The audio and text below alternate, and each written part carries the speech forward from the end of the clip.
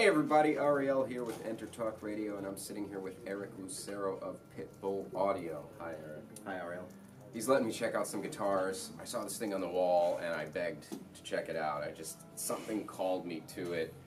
I've never seen a Gretsch model like this before. What is this? That is their Streamliner series, which is their introductory series. This is the G2655T. That's a mouthful. Right, yeah. It is based off their classic designs in a more accessible format. Got a laminated maple body with a center block for a little bit of feedback protection. Maple neck with the rosewood fretboard. Nice. The Bixby, of course, and the Broadtron pickups. Broadtron pickups. That indeed. So they're kind of like classic Filtertrons, but from what I'm hearing, when I first checked it out, it's kind of got like a fatter, darker tone almost to the Filtertrons, which are, I mean, it's still got a little bit of that classic chime, but it's a little warmer down in the bottom. It almost adds a little humbucking sound to it, right? Yeah, almost, yeah. It definitely has a little bit more bottom to it. Yeah. What I liked about it when I saw it, too, is that it kind of reminds me of like a miniature or a junior version of Gretsch's classic hollow bodies, you know, the big white Falcons and things like that, but it's ergonomic, it's accessible. It also kind of reminds me of the old Jet Firebird, the 6131s, you know, which was, you know, Malcolm Young used, what other Malcolm Young used one. That's about all I know, but, you know, I mean, this guitar it kind of feels like a solid body Gretsch, but it's lightweight and has the tone of a hollow. And you could still get those really nice, clean, heavy,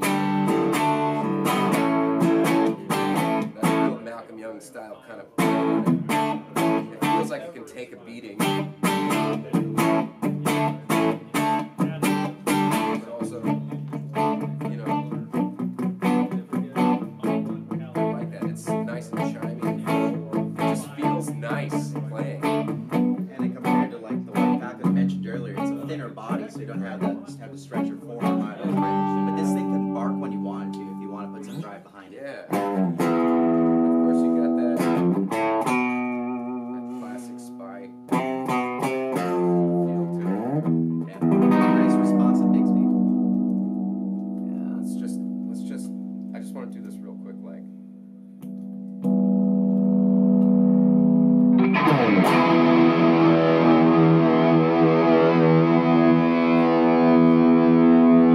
My producer's off camera right now. Sorry.